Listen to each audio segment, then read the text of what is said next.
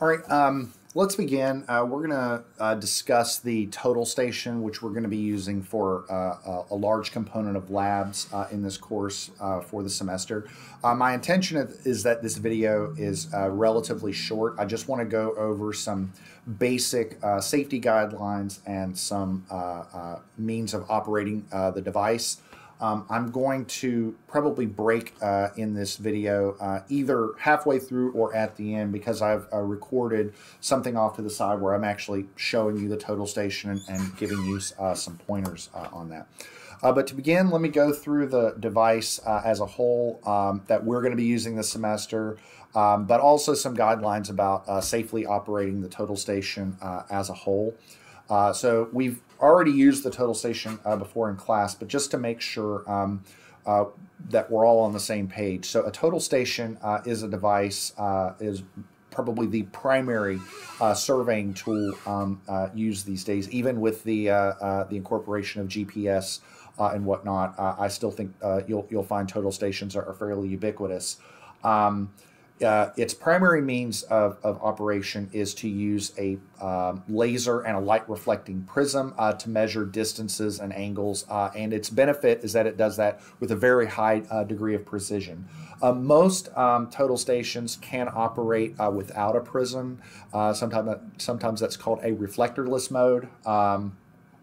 You do sometimes sacrifice a little bit of accuracy with that, but it's usually not too bad, and they, again, work pretty well. I don't think you'll find most surveyors will use that for something that needs a hyper amount of accuracy, like setting property corners and whatnot, but it does have that capability.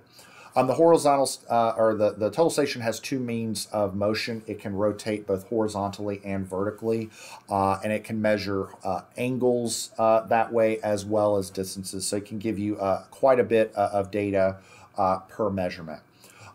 What you need to operate the total station is the total station itself. You need a tripod, and you need a range pole with a prism attached to it. So a typical survey crew will need at least two people.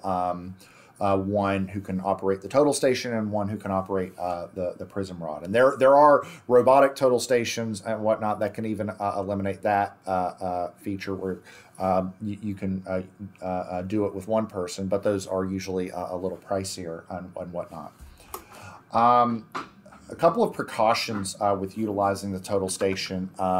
First off, you want to make sure that you are holding the total station by the handle when you're transporting it. And I do want to say a note on that. I'm an advocate that whenever you're moving the total station, that primarily you should be doing it inside the case, that you take the total station, put it in the case, and then transmit from point to point.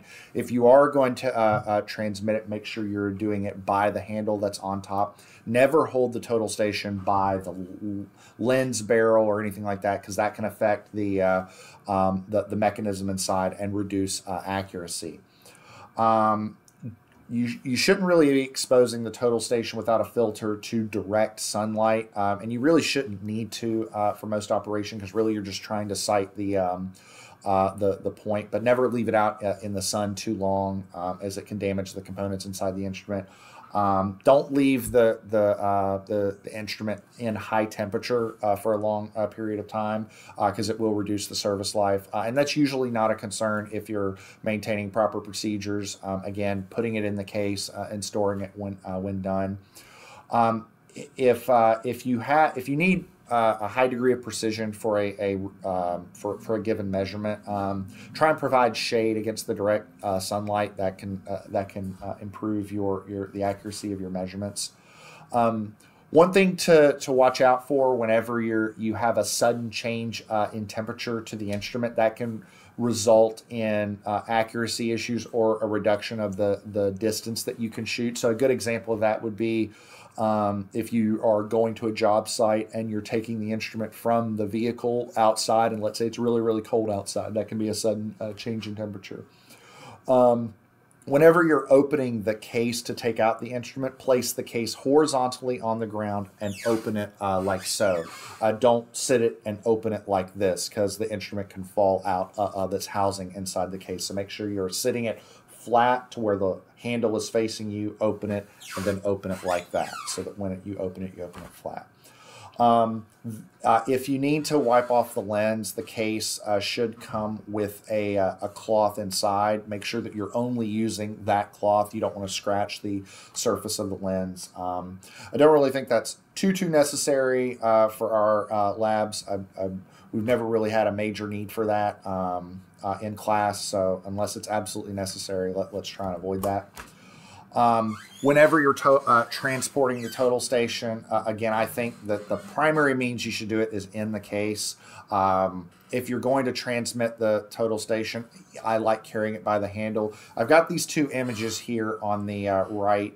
The one in the middle is sort of accepted, but I don't really like doing that. I like just transporting it in the case because that's what it's built for, and I definitely don't want to see anybody doing what's going on the right. One thing I do want to mention is that while I'm hoping we really don't have to deal with this too much this semester in this course, in the real world, you know, when you're taking surveying measurements, you're doing it outdoors, which means there is the potential for rain.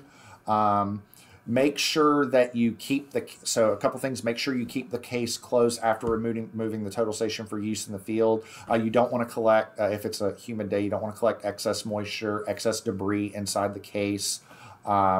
Make sure that you remove any debris from the case prior to storage. So if you're out in the field and there's leaves or grass that get stuck in the case, take those out. They may not cause a problem that day, but over time that organic material will degrade, it will chip apart, and that grass and those leaves will turn into a powder that can actually cause more damage than moisture. So you want to make sure that your case is clean. If you got a lot of debris in the case, we would want to take all that out, and we might even get a small vacuum cleaner to remove that material. That's very, very important. If we ever get caught in rain, so make sure that the instrument is dry before it's put in the case. Never put a wet instrument in the case. And if the case itself gets wet, make sure that you're draining that water out. So again, we just want to make sure that we try and keep the device as dry as possible. If there was any surveyors that happened to be watching this video, maybe I should have provided a trigger warning for this case, because I imagine if there are any surveyors watching, some of them sort of winced at this image. This better not happen in this class. These total stations are incredibly expensive devices. Each one, dependent upon the features, can go from $10,000 all the way up to $50,000, $60,000. The ones that we use for our program are about, I think if we wanted to buy them new, are probably about $16,000 a piece. So they're incredibly sensitive and incredibly expensive pieces of pieces of equipment that both you and future students need to use. So this better not. I'll just say this better not happen. Let's treat our instruments with care and respect.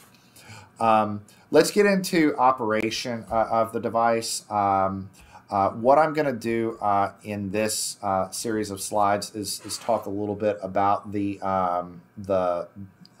modes of operation itself. I'm going to take I'm going to pause this part of the video and go to my recording of using the device, and then we'll get into the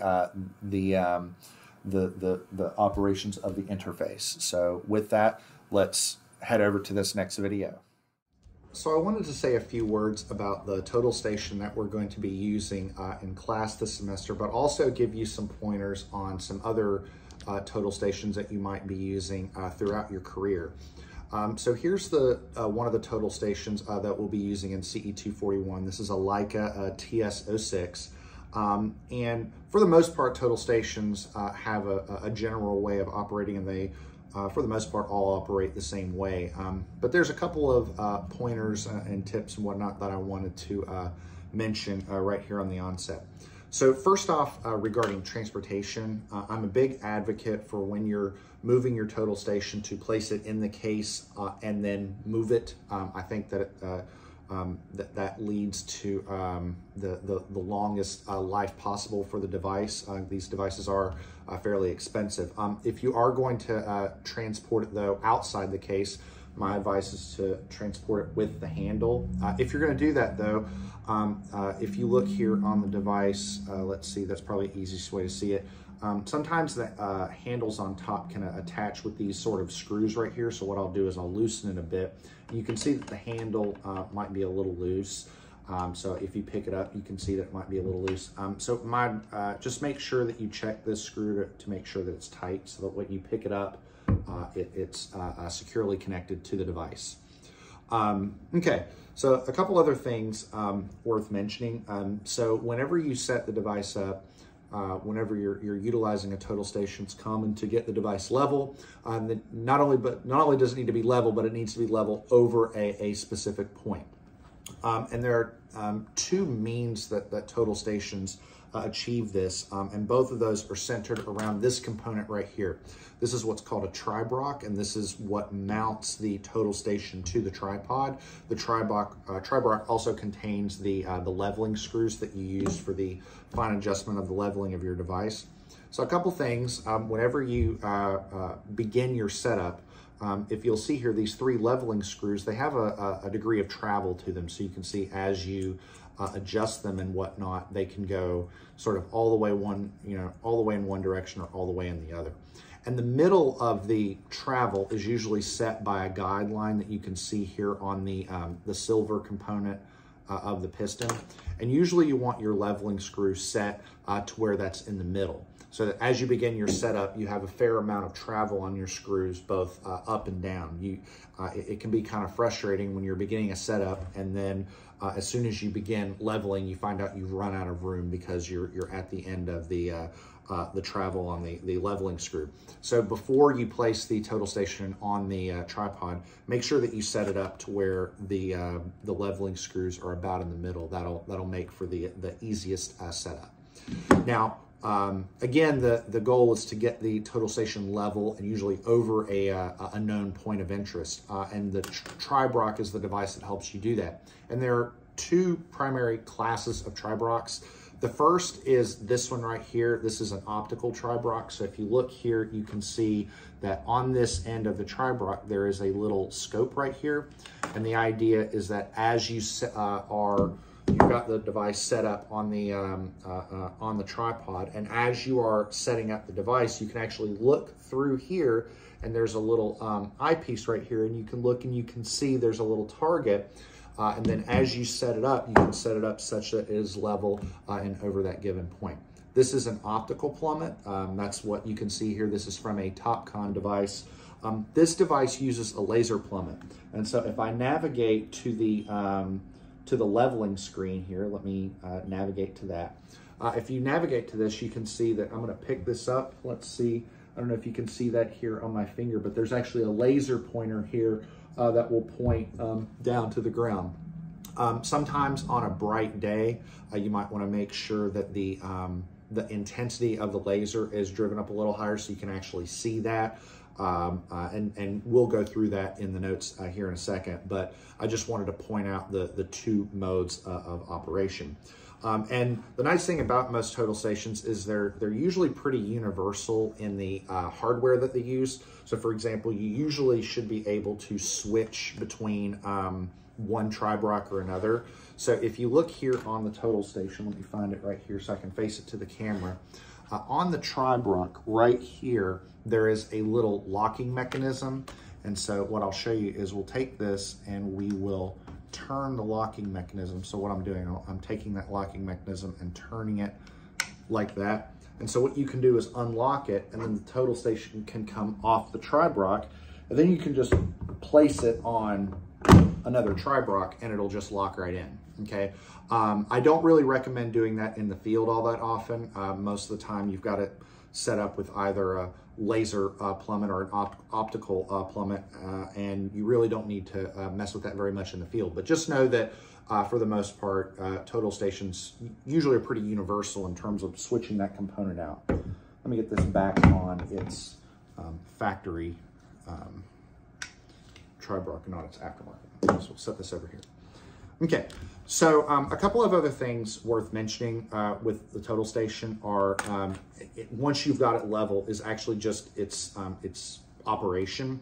Most total stations are going to be set up with keyboards on either side, so you can see there's an interface here and an interface here, and they're usually just exact opposites of one another. So you know, for me, I like setting up my total station to where I have the horizontal adjustment governed by my right hand, and then my vertical adjusted by my left hand. But if you wanted to flip that, you could just, you know, flip that in that fashion. Just make sure that you're reading your angles and whatnot properly. But this is sort of the default that you have your horizontal over here on the right. A couple of other things worth mentioning.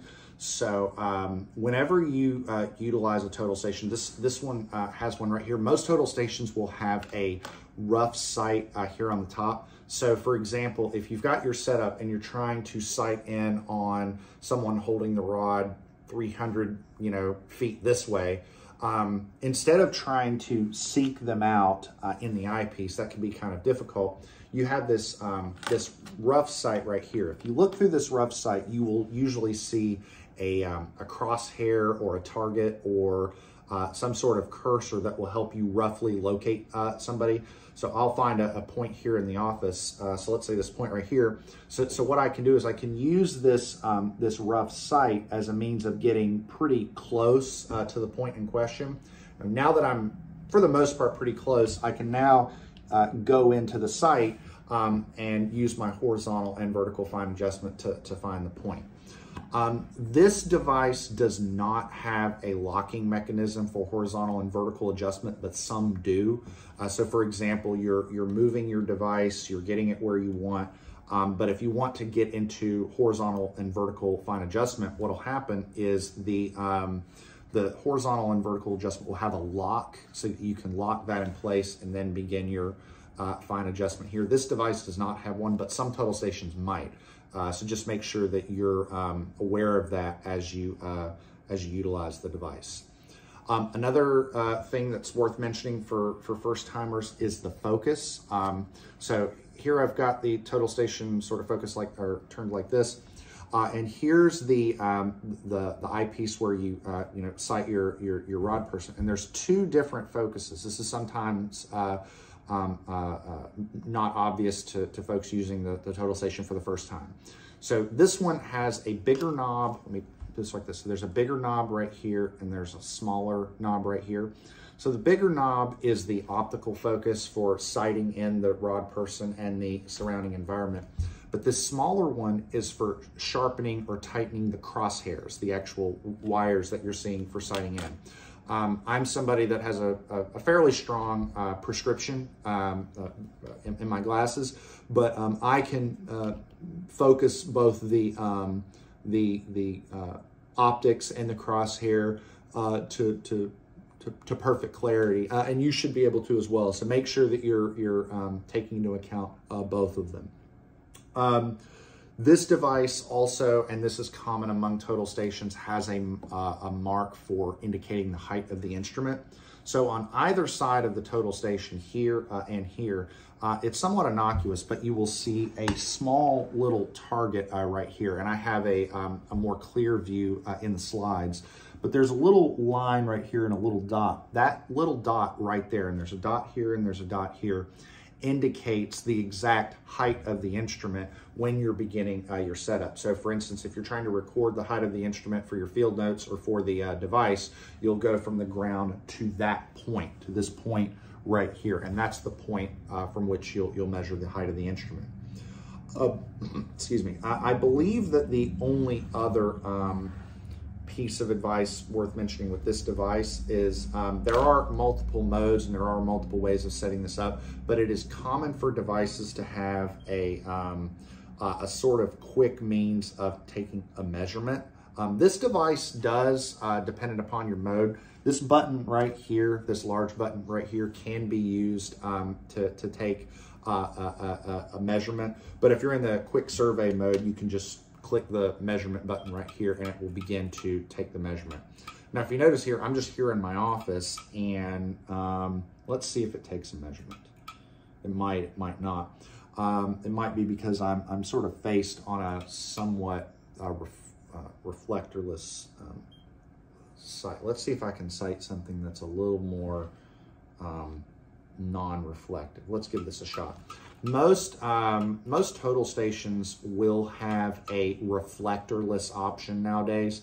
So it is typical to utilize a prism pole to measure your distances and whatnot. But most devices have a reflectorless option where you can actually take distances from the device. I don't have this one set to do reflectorless measurement, but I know this one can, and all of our total stations will. We might utilize some reflectorless measurements for our topo lab, which we're going to do later. Whenever you're using a total station that has both prism and non-prism distance measuring options, you usually sacrifice a bit of accuracy when you're using the reflectorless option, the one without a prism. It's usually not a significant amount, but it's something that you need to be aware of as the surveyor. So as an example, if you're doing a boundary survey on a piece of property, let's say it's a city lot, you know, a piece of property in a suburban area, and you've located the property corners and you're trying to get a good idea of where the house is, you can usually cite the corner of that house and that'll work no problem. If your instrument does not have reflectorless capabilities, it's probably an older instrument. Most modern instruments will have that capability. And I think that's all for this physical demo. We'll probably get back to the lecture notes now and go through some final items before we close out this video. All right, we're back. So let's go into the specifics of operating the device. So I've got here just an image of the total station as a whole. As we mentioned, there are keyboards on either side of this total station that maintain the same degree of operation. Most total stations now have both of those features. This one, so this came from the user's guide for the total station, which I'm actually going to put on Blackboard so that anybody can download if they'd like to take a look at it. You can see here items A through R. I've got item S added here. This is the, let me hit Control L here so you can see my laser pointer. This part right here is the point at which the height of the instrument is located. So you can see that little T shape right here, that point in the middle. That is where the measurements are being taken from either side. The instrument has on either side, so on this side there's the battery case that you can screw out and pop the battery in. On this side is a space for a USB drive, and we will use that at one point throughout the semester for collecting our topo data for our topo lab that we'll do later on. The on and off switch for this total station, you have to hold it in. So if you just hit the button and you're like, why isn't it turning on? You have to hold it in for a bit. And I think I mentioned in my demo a second ago that there are two focuses for the optics, one for focusing the image and one for focusing or for sharpening the crosshairs. So make sure that you're aware of that. If I look here on the left, we've got horizontal fine adjustment and we've got vertical fine adjustment over here. So this, or they're calling it vertical drive and horizontal drive. Either one means the same. This is a view of the keyboard with a little bit more detail. So we've got our numeric keyboard, you know, alphanumeric for entering text and numerical values here. A couple things worth pointing out. So this F1 through F4, these yellow buttons are assigned to the keys that you see here. So this is the quick survey mode. So this is just taking a measurement. So if you hit the all button, the F1, that will trigger the total station to take a measurement.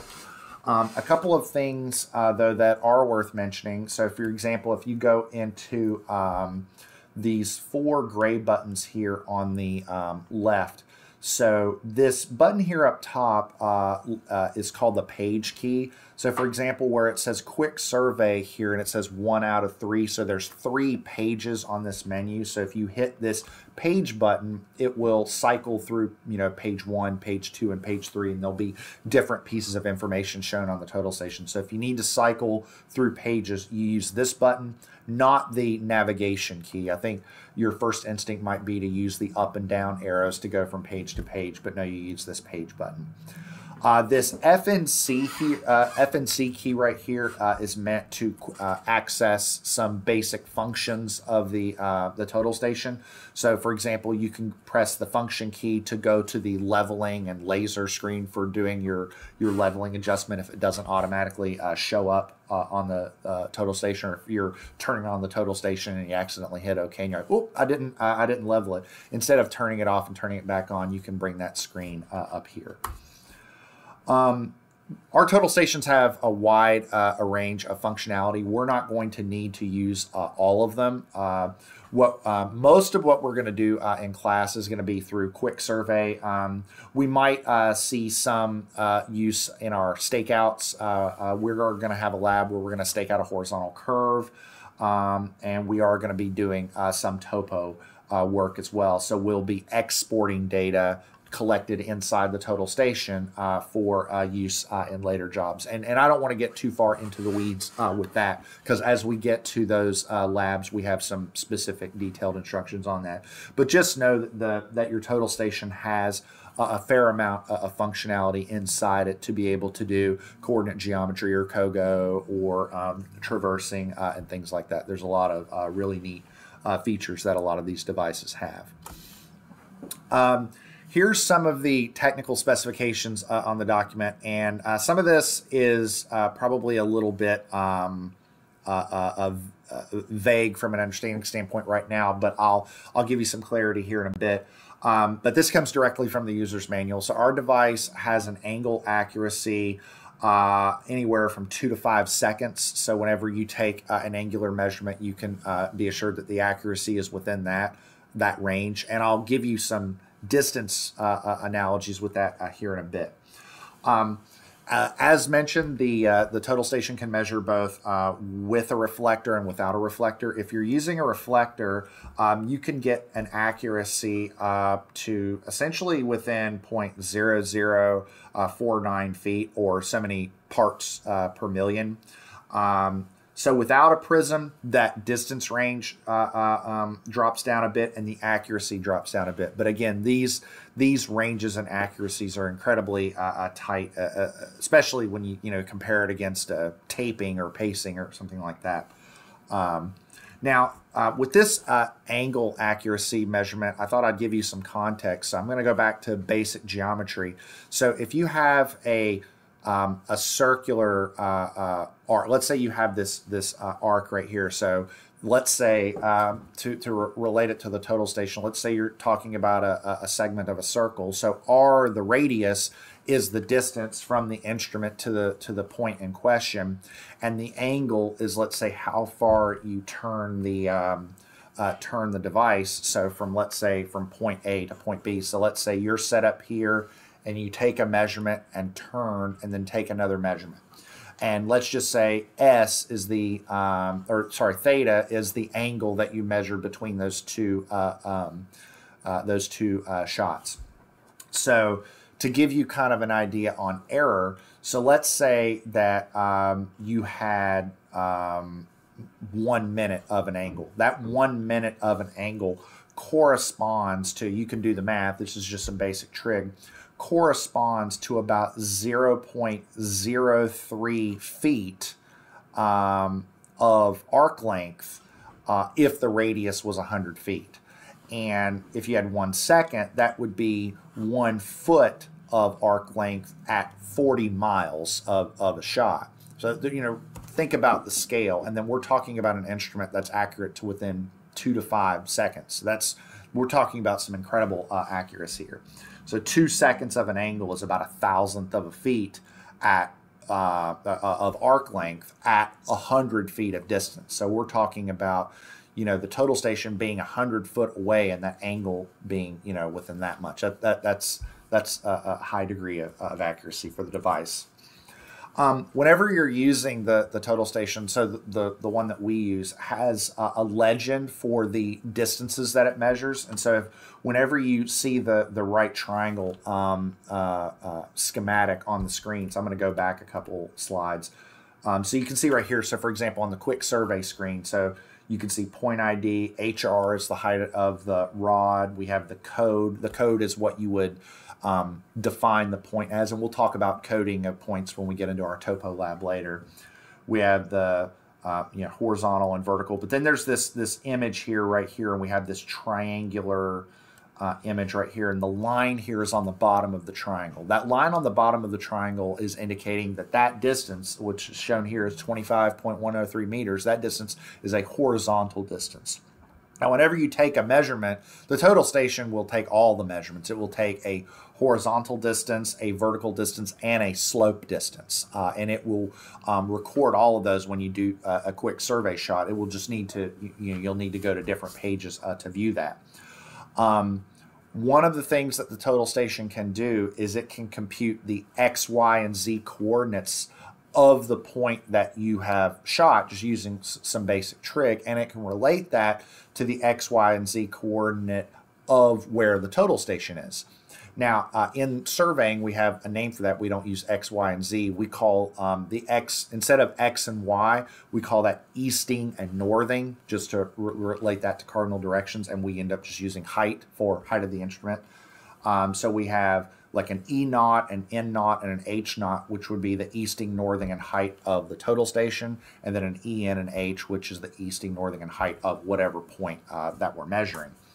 And so the total station can measure all of that. It can also measure the horizontal angle and the vertical angle as well.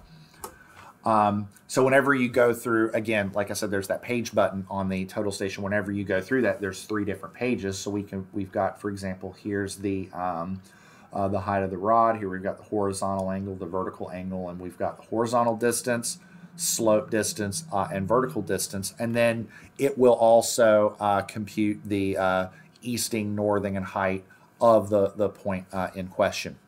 So again, we can log all of that and convert that into data for an AutoCAD drawing, and we will do that a little bit later this semester.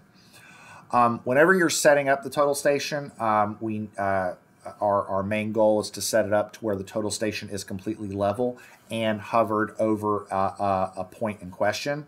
Now, most total stations will have either a means of locating over a point using a laser plummet or an optical plummet. The ones that we use in this class have a laser plummet.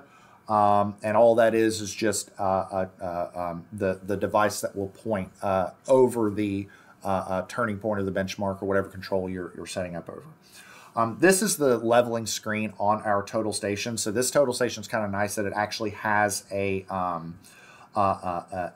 screen interface for leveling the device. And remember, you screw the 2 screws in opposite directions, and the bubble follows your left thumb. Well, on our total station, there's actually a screen interface that bubble will move left and right or up and down, depending upon what screen you're looking at. But once you get check marks on all 3, the device is perfectly leveled. If you look over here on the right, there is a this screen right here. This is indicating the intensity of the laser that's shooting down and pointing towards the point in question. If you hit the up and down key, you can increase the intensity of that laser to make it a little easier to see. Now, one of the things we are going to discuss this semester when we get, and specifically when we get into our topo lab, is establishing a coordinate system using control points. And I'll show you, we've got several control points established over campus. We've got some in Gullickson Field, some in Buskirk Field, and then even some in the front of Old Main, between Old Main and Hal Greer. I've got here on this screen, if you notice, so these are the control points that we've got. So, and this table is showing, I've got control points 10, 11, 12, and 13. And these are just nails that have been inset into the concrete.